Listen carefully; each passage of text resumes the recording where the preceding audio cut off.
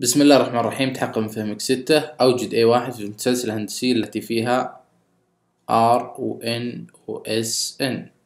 طيب المطلوب A1، نكتب قانون المتسلسل الهندسية. A1 في 1 ناقص R أس N على 1 ناقص R، وهذا يساوي SN سالب 26,240. A1 المطلوب 1 ناقص R هنا سالب 3، نضعها بين قوسين سالب 3 أس 8 على 1 ناقص R اللي هي سالب 3، سالب مع سالب موجب 3. طيب هذا العدد ينزل 26,240 يساوي A1 1 ناقص سالب 3 أس 8 6,561 على 1 زائد 3 4.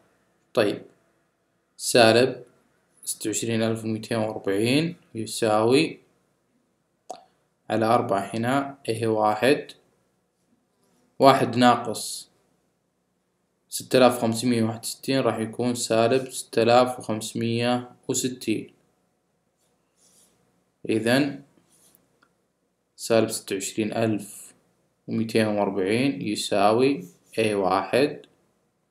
هذا العدد تقسيم 4 راح يساوي سالب 1640، سالب 1640. الآن نقسم على المعامل A1 اللي هو سالب 1640، هنا سالب 1640، هنا نقسم أيضا على سالب 1640. هذا يروح مع هذا يبقى ال A1 سالب مع سالب يروح، هذا العدد تقسيم 1640 يساوي 16. إذن A1 يساوي 16.